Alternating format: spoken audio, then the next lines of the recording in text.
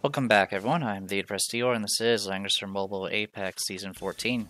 This will be the last match for me, as this will be the last week of point race before they go into elimination. I went on a losing streak prior to this match. I lost about 4 times in a row. Half those matches were on the Sky map, which is a really, really bad map. I mean, it's always been a bad map. It's even worse now for this box because a lot of my AoEs are lying, and until you get into the center, or yeah, pretty much until you get into the center, you don't really your options are very, very limited. And I don't have a lot of ways of closing the ground without.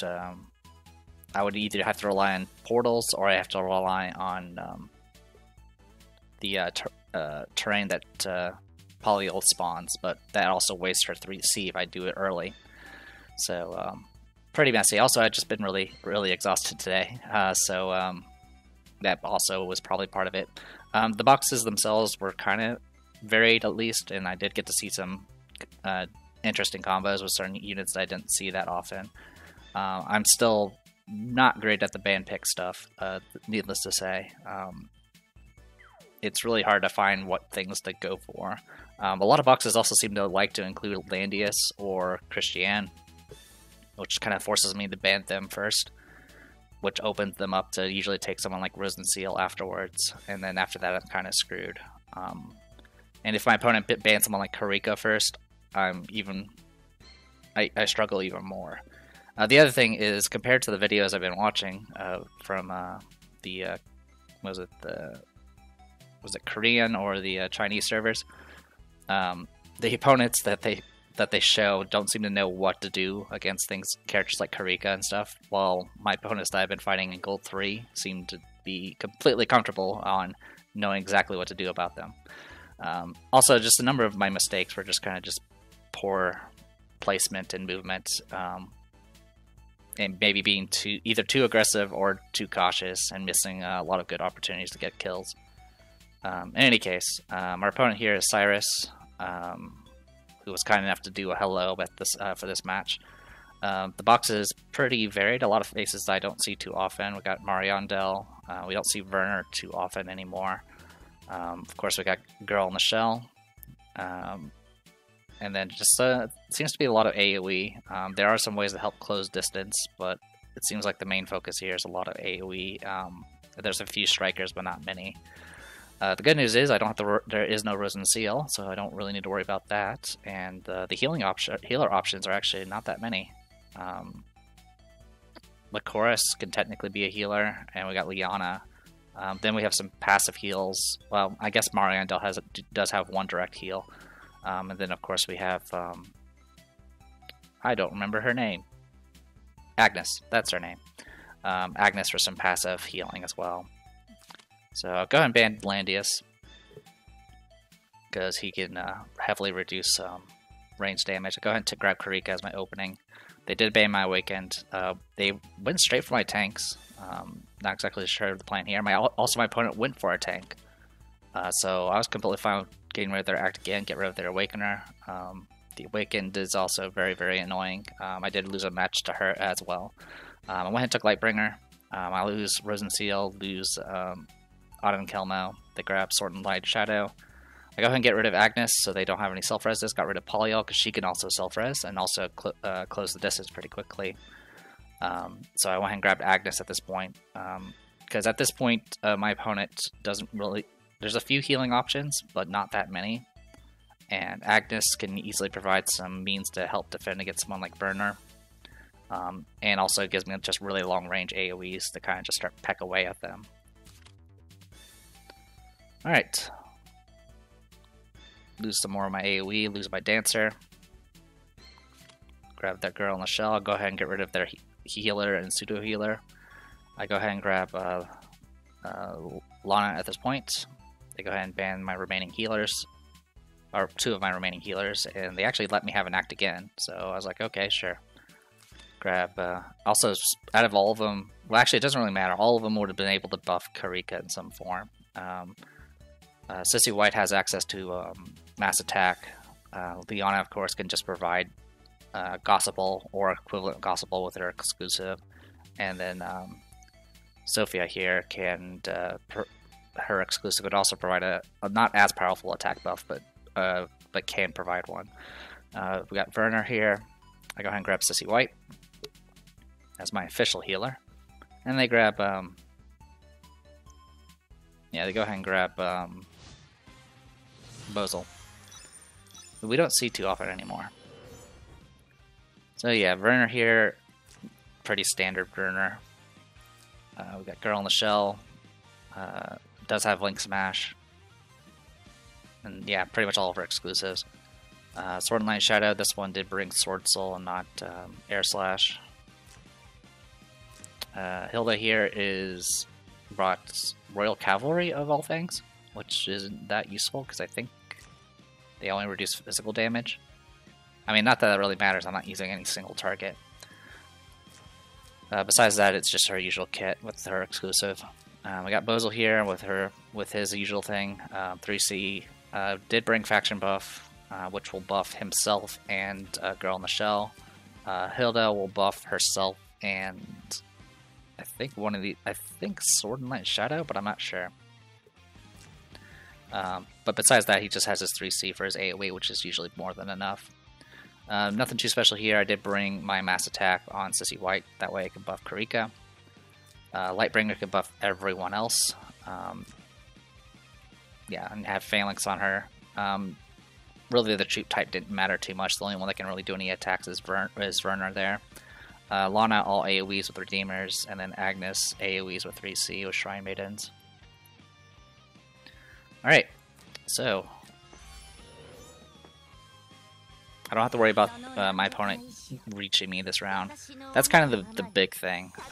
There are so many long leg characters or teleports that it's just... For this box to really work, I need to limit their high mobility, and I'm still not that good at it. Or my opponent just simply has so many, it doesn't seem to matter. So here we go, we went ahead and just did some free damage to Werner there. So yeah, the faction buff reincarnation does apply to Sword and Light Shadow. It also applied to, I think it also applied to Girl in the Shell. In any case, yeah, so I made sure my order was in a way that everyone would be able to get their plus damage buff for the next round from Karika. And I didn't bother with any summons this round. This round I am going to have enough for a 3C. So I move in with Heaven's Sanction, immediately kill Werner.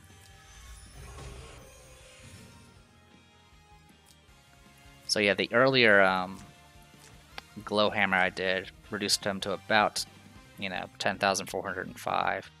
Let's see what the damage was. I will need to do double that. Yeah, that was a little more than double. This Sword and Light Shadow does have a Mimir's Hammer, or not Mimir's Hammer. Is that Mimir's Hammer? Whatever, the hammer that gives her buffs whenever units die. Which is not a big deal because Sword and Light Shadow is completely out of position. I guess the plan here would have been maybe to move Werner up and get a kill or something, but even then I would still get the kill off of him. And Sword and Light Shadow wouldn't be able to close the distance. Girl in the Shell is in range to do her Link Smash or any other AoEs that are in her Arcane Traversal. So sure enough, I get Link Smashed. I don't have to worry about silence because I have Mass Attack active.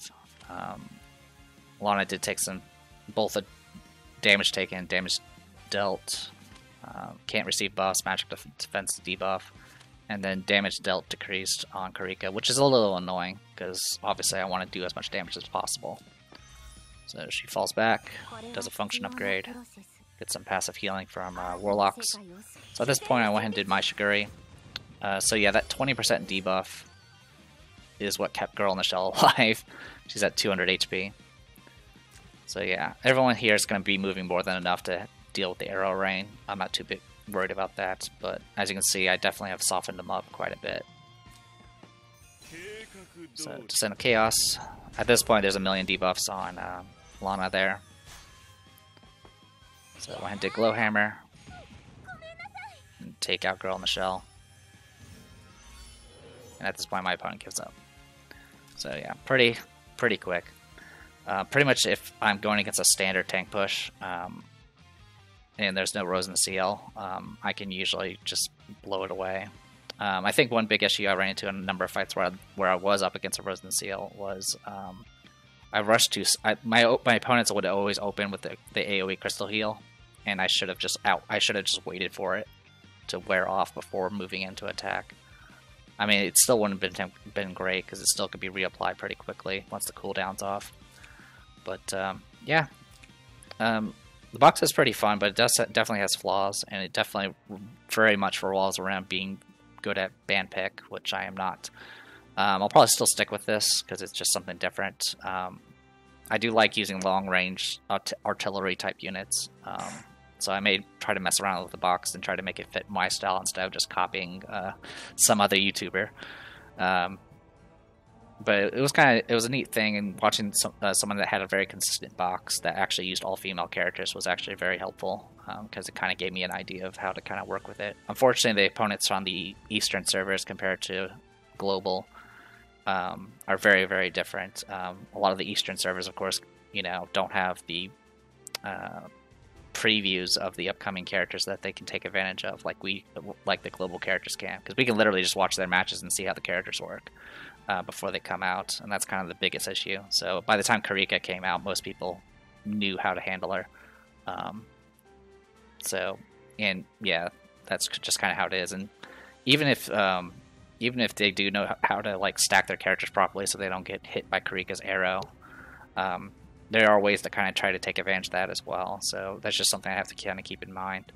But overall, it's very fun. Obviously, my win percentage this season wasn't great, but that's all right. I've been pretty kind of out of it this month anyway. I've been so busy with work and a variety of other games and running my own games.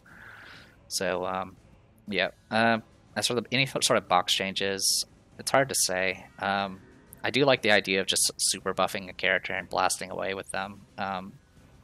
Unfortunately, it doesn't work. It doesn't work as great as I would like. And NeoSo, the YouTuber I watch to kind of get the idea for this box, for the upcoming season, where there's the other exclusive character that's essentially a big AoE nuker as well. One of the things they did was they took this character here. They took Toa and made her a sword class, and used her to essentially stack up a bunch of buffs onto the said exclusive character and blow units away. Mainly, it was taking advantage of the ability where she can give buffs to other people, and so she would just give her all her plus damage buffs to that particular unit, and then just AoE and blow up everything in one shot. But that could be kind of hard to actually make work. I think really the issue right now is I don't have a lot of means to stack damage buffs right now, and it also kind of revolves around what sort of gear you're using, that can potentially give passive plus damage buffs and stuff, which I don't use a lot of, unfortunately. But yeah, I may tweak the box. The upcoming character that's coming out soon is there's an assassin character that doesn't really see much use in PvP, or at least I haven't seen her used that much. And the other one is a mermaid support character that actually has a very interesting song ability that can essentially passively stun characters, which is pretty cool. But unfortunately, a lot of issues with some of these mechanics is Rose and Seal will shut them down. So if you let your opponent have Rose and Seal, you're kind of just screwed in a lot of ways. Anyway, I think that's it for this season. So I will see you guys at the next summon video, I suppose. I'm the This was Langrisser Mobile Apex Season 14. I'll see you guys later.